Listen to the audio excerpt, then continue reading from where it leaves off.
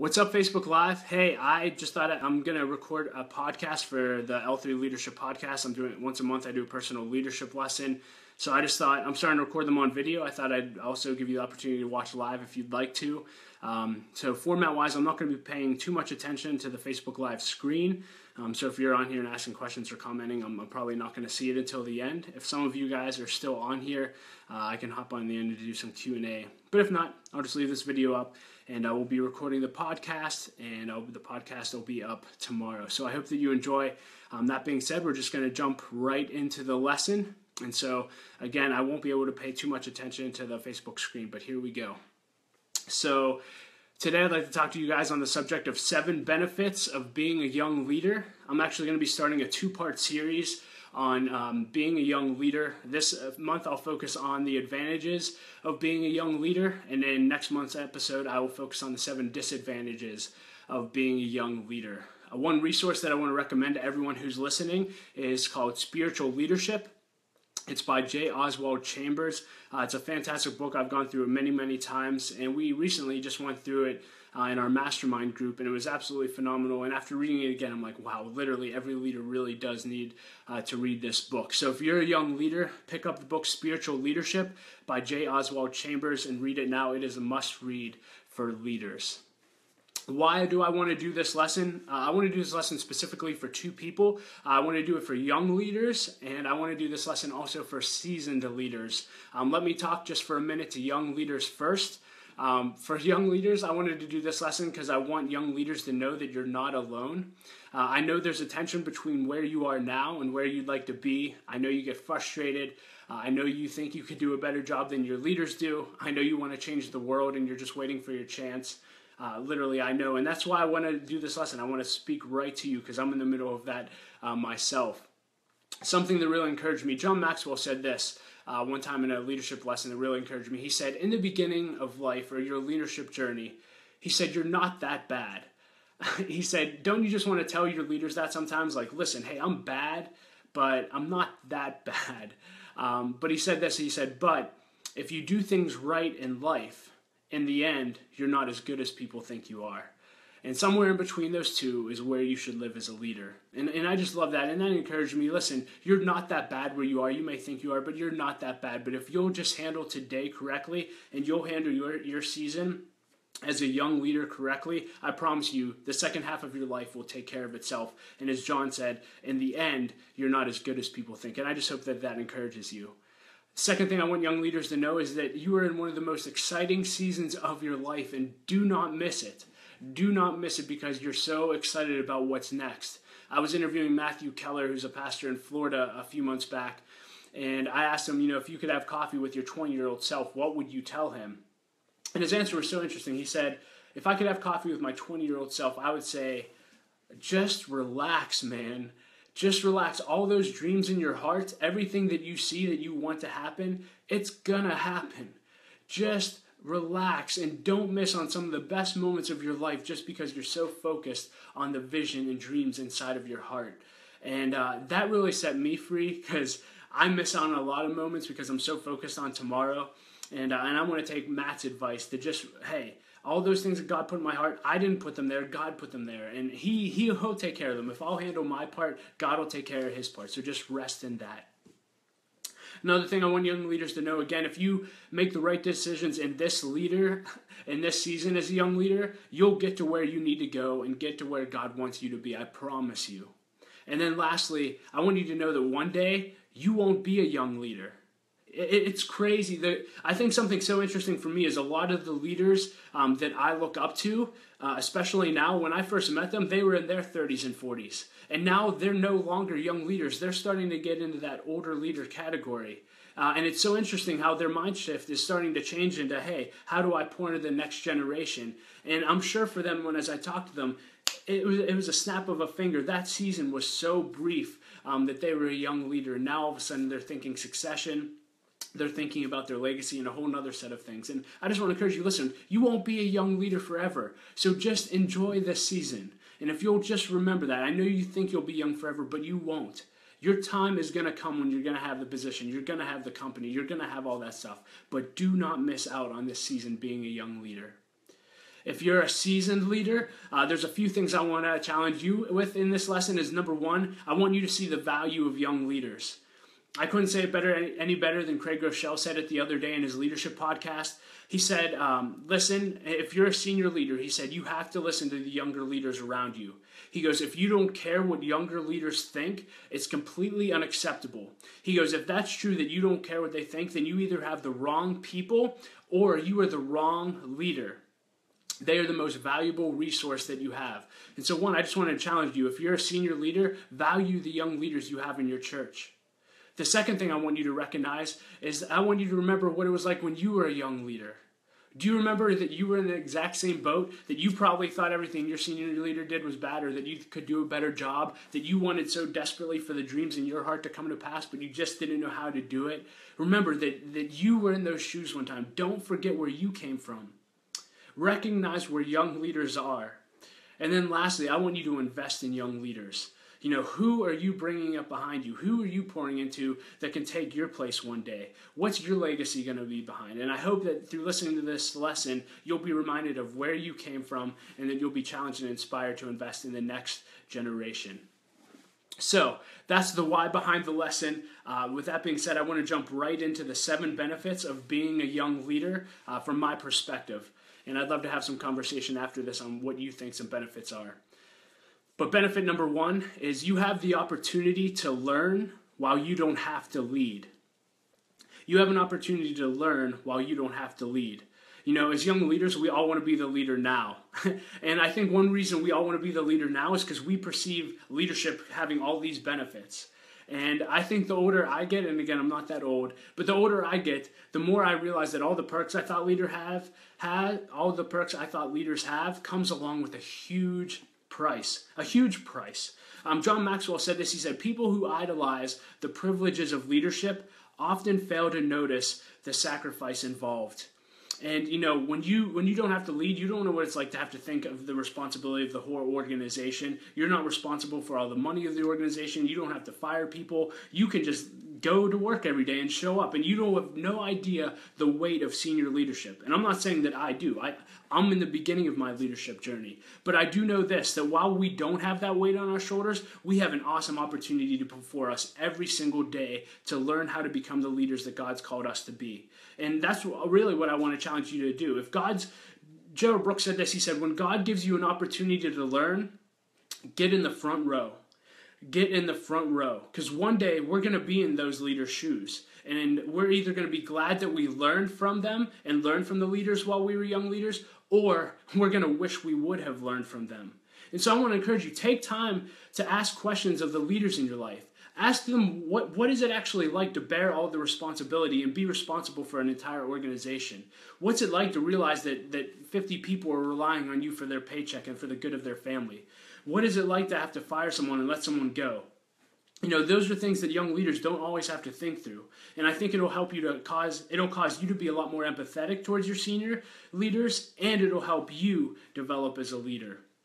And another thing I'd say while you're learning is I would encourage you to make a list. I'm always adding to this list, but, you know, make a list of things that you'll do when you get into a leadership position, and then make a list of things that you'll never do when you're in a leadership position.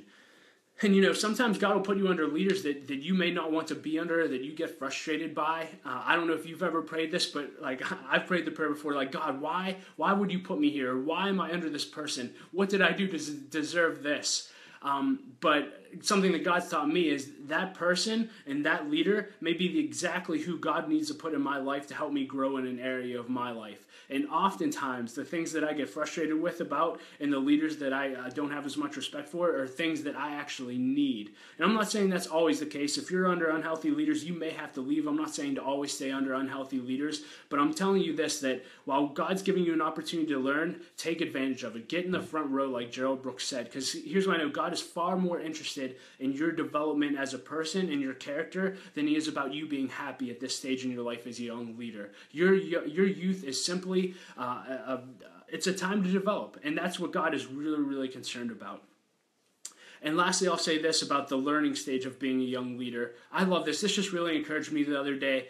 Matt Keller said this, and he said, if you're a leader, remember this today. He said, you did not choose this, You were chosen for this, and lead like that's true today.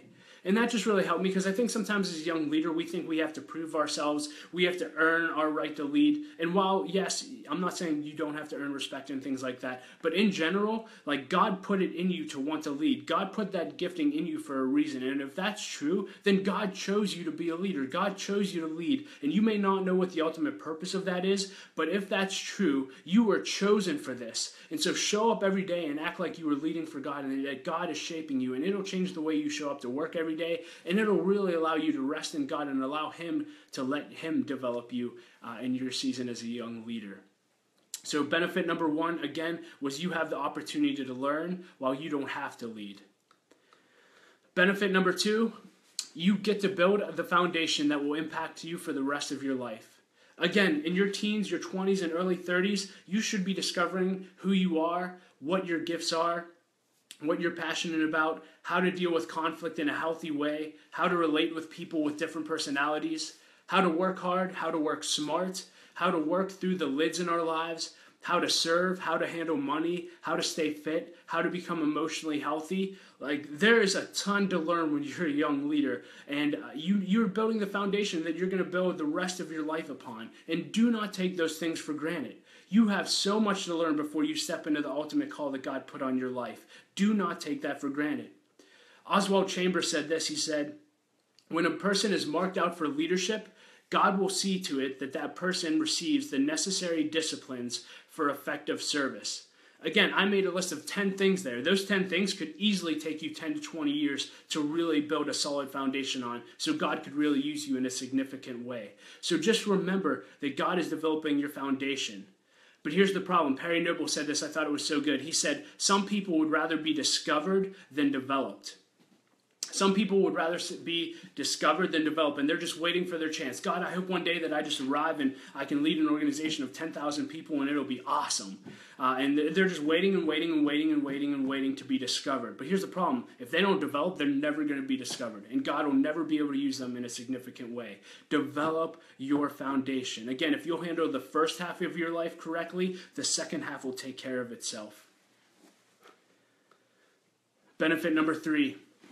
Realize that you have a ton, and I'm just going to say a ton, you have a ton of time to grow and develop. You have a ton of time. If you're a young leader, I'm telling you, and I'm just starting to get this all throughout my 20s, I had so many of my mentors say, Doug, enjoy this season. Enjoy this season, and you get to focus on growth as much as you are. I would tell them, I get to listen to 3 hours of John Maxwell every night. I read 20 books, whatever. And I'm telling them all these things I'm doing. And they're saying, listen, bro, when you get a family and when you have kids, you're not going to have all this time to grow and develop. So take as much time as you can now. And so I just want to encourage you, while you're a young leader, what are you doing to grow and develop? Do you have a personal growth plan? What podcasts are you listening to? What books are you reading? What leaders are you spending time with? Who's sharpening you? My personal growth journey started when I was 17 years old. Pastor Larry Betancourt handed me a John Maxwell CD. I still remember it was called Standing Tall, Enjoy Stewardship Services. It was awesome. I didn't know it came with notes, so I literally transcribed the entire lesson hand by hand. But after I listened to it, I felt like Neo in the Matrix, like when he wants to learn Kung Fu. And I called Pastor Larry, and I was like, Pastor Larry, give me everything you have on leadership, everything. And I remember him giving me binders and binders and binders of John Maxwell CDs. And it sounds lame, but literally for 2 or 3 years, every night for 2 or 3 hours, I would listen to John Maxwell CDs to go to sleep. I would have my friends over and try to make them watch the 21 Irrefutable Laws of Leadership DVDs, which they absolutely loved. Actually, they thought I was joking, and then they all left when they found out I was serious. But that's okay. But what are you doing to grow and develop? I was watching a Facebook Live event with Mark Zuckerberg the other day, and someone asked him, what makes Facebook so successful? And his answer was simply, we're obsessed with education. We're obsessed with learning. And at the end of the day, he was saying we're obsessed with personal growth, and we do everything we can to grow to our maximum potential. And really, I want to encourage you, while you have time to grow and develop in your early 20s and 30s, do everything you can to grow and develop. Have a personal plan for growth. It'll set you up for success. The fourth benefit I see is for young leaders is this. Seasoned leaders or senior leaders, people always like whatever adjective I use, but older leaders, whatever you want to say, but they're longing to invest in you. I found that seasoned leaders are longing to invest in young leaders. It's part of the reason I started L3 Leadership.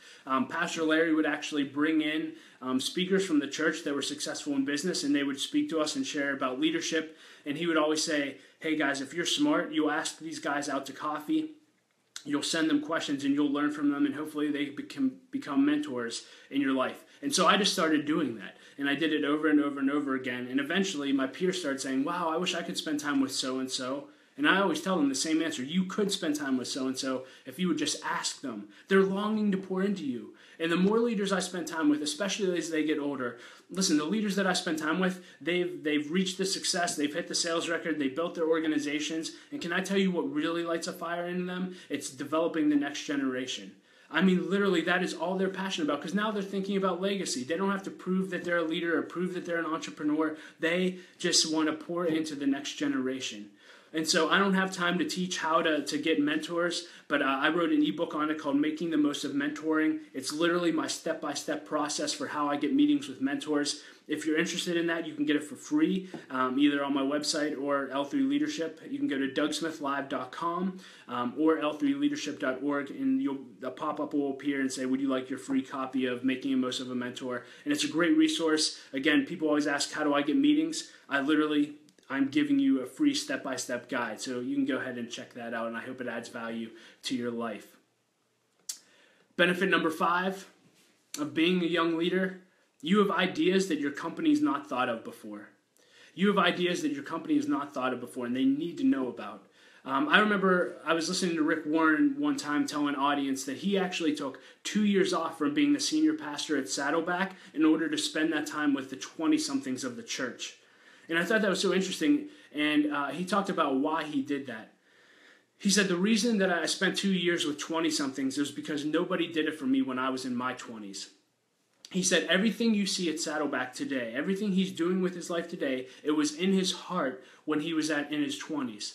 But no senior leaders cared enough to talk to him about it. And he said, I will not do that for the generation behind me. And man, wouldn't you all love a leader like Rick Warren to spend 2 years with you to get the ideas? But I just want to encourage you, if you're a young leader, don't shy away from the things that God's put in your heart and the ideas that you have. You can add more value to your organization than you think you can. You don't have to be a VP. You don't have to be a tenured leader. You can add value right where you're at by leading up. In fact, I just listened to a podcast by Craig Groeschel on this called Leading Up. I encourage you all to listen to it. But he said, if you're a young leader, you're thinking of solutions to problems that people don't even know exist in your organization. You're thinking about solutions to problems that some people don't even know exist within your organization. So again, don't be afraid to bring up your ideas to the senior leaders in your organization. And I'll say this, if you're a senior leader and maybe you're not like Rick Warren, you're saying, I don't have time to listen. Again, I'm a young leader, so I don't know how much what I have to say matters to you. But Craig Groeschel in his podcast said this, and I thought it was such a challenge. He said, if you don't care what the young leaders in your organization think, it's completely unacceptable. He goes, if it's true that you don't care, then you either have the wrong people or you are the wrong leader. They're the most valuable resource that you have. So that's my challenge to senior leaders, is take time to listen to the young leaders in their church. They know what the future of your church is going to look like. They know what the future of your organization is going to look like, and they can really help take your organization to the next level. My challenge to young leaders when it comes to having ideas is at the end of the day, you have to earn the right to be heard. And what do I mean by that? I mean, just you have to be an all-star. Are you giving your best every day? Do you have a great attitude? Are you giving your senior leaders a reason to listen to you? Is it right or not that you have to earn their respect? I don't think it's a bad thing. I think you should earn their respect. But I promise you, if you're an all-star where you're at, if you're developing your potential, if you do all your work with excellence, if you show up, your leaders will listen to you. And if you don't do those things, if you show up to work with a crappy attitude, if you have a horrible work ethic, then then your leaders shouldn't listen to you. Grow up. What's up? Just a thought. So again, that was you have ideas your company's not thought of before. Use them. 2 more benefits before we wrap up. Benefit number 6, you have time as a young leader to work out a lot of issues in your life now so they won't hurt you and others later. You have a lot of time right now to work out issues in your life now so they won't hurt you or others either.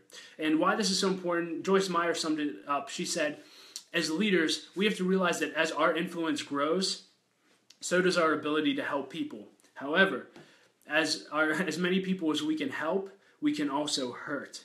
And that's why character development is so important. It's great to want to influence thousands of people for good, but what ends up if you happening to hurt those thousands of people? And if you don't grow and develop your character, the potential of you hurting them is very, very high.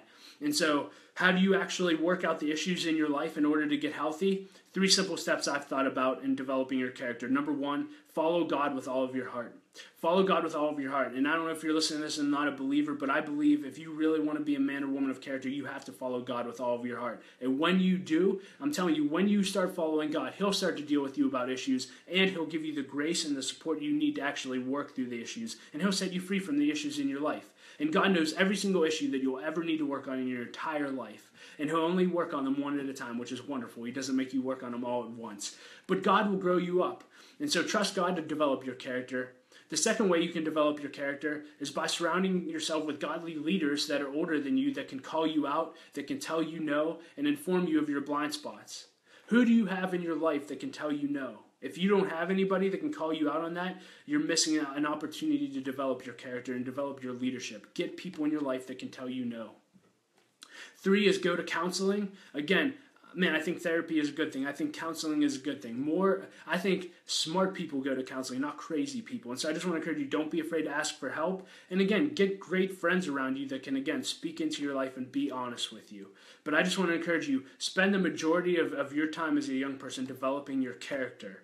It's, oh man, I don't know about you, something that always challenges me, my senior pastor, he always says this. He says, I believe about 2% of Christian leaders actually make it to their finish line with integrity. 2% in his experience. And that scares me.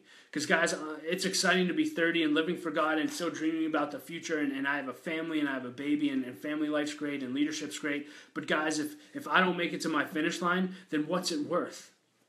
What's it worth? I remember John Maxwell always talking about when he was in his late 30s, he started noticing all of his peers started getting divorces because they started prioritizing work over everything else and never learned how to develop their character. And as a result, their lives fell apart and they never ended up doing what God called them to do. And again, I just want to encourage you, develop your character, and we just went over how to do that. And then lastly, the 7th benefit I see of being a young leader, and this is so simple, but it had such a profound impact on my life, but you have time to serve. You have time to serve. And the reality is, I'm not saying that if you're older, you don't have time to serve. We all have time to serve. But the reality is, when you're young, you have a ton of time to serve. And if I can encourage young leaders to do anything while they're young, it's serve, serve, serve, serve. Get involved with nonprofits. Get involved with your church. Get involved with organizations. Just get involved and give your life away. I love what Tony Campolo said. Tony Campolo once said this. He said, the age of youth was not meant for pleasure, but for heroic service. I love that. The age of youth was not meant for pleasure, but for heroic service. And why do I believe young leaders need to be serving somewhere? Because I truly believe in my heart that serving not only is it good for and blesses others, but I believe serving catapults your growth. I've met so many of the mentors in my life. I've developed my best friends from serving. I've learned my strengths and weaknesses through serving. I've discovered my passions through serving. I've developed my character through serving. And I've made a difference in the lives of others, all through serving and volunteering. And so I just want to encourage you, if you're a young leader, if you're anybody listening to this, are you serving somewhere? And if you're not serving somewhere, if you're not giving your life away, you're missing out on one of the greatest tools and greatest growth opportunities that God's ever given you. Get involved somewhere serving. So real quick, we'll review, and if anyone has questions, I guess I'll try them Facebook Live. But review 7 benefits. Number 1, you can learn while you don't have the responsibility of leading. Number 2, you have an opportunity to build the foundation you need for the rest of your life. Number 3, you have a ton of time to grow and develop as a young leader. Number 4, seasoned leaders are longing to pour into your life. Longing to pour into your life. Number 5, you have ideas your company's not thought of before and needs. Number 6, you have an opportunity to work through your issues, your character issues, and develop your character. And then number 7, you have time to serve. So as you guys look over that list, and again, if you're on Facebook Live, I'm going to include all of my show notes in the podcast episode tomorrow, so I'll be promoting that. But as you look over that list and heard, my hope is that you start valuing your season as an emerging leader. It's an important one, and even though it may seem like it, you're not going to be a young leader forever. This season won't last forever. So one, enjoy it. Please enjoy being a young leader. My 20s are over. I'm 31 years old, which is crazy. Like, I go to college ministry sometimes, I'm like, wow, this seems like it was decades ago that I used to live this life. And it went by like that.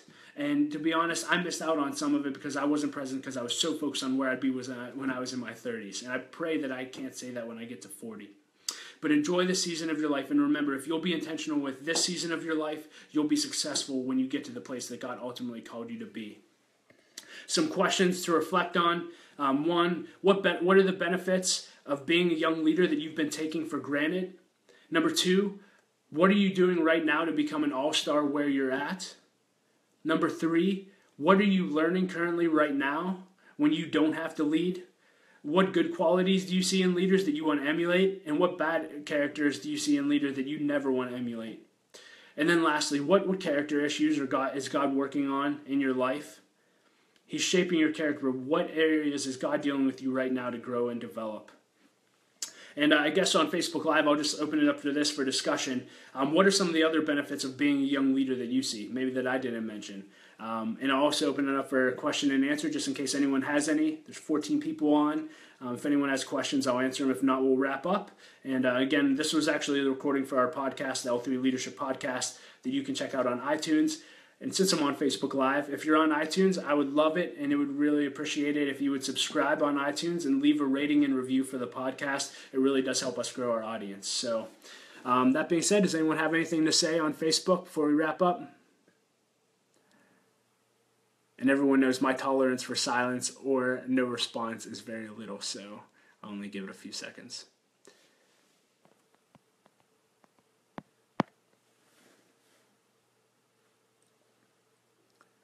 All right. Well, hey, I'll just take it no one has questions. If you do, you can always email me at dougsmith@l3leadership.org. Thanks for listening. I love you guys. I hope this podcast added value to your life. And if you enjoyed this, let me know. I'd love to do some more Facebook Live. So hope you have a great day. See you guys.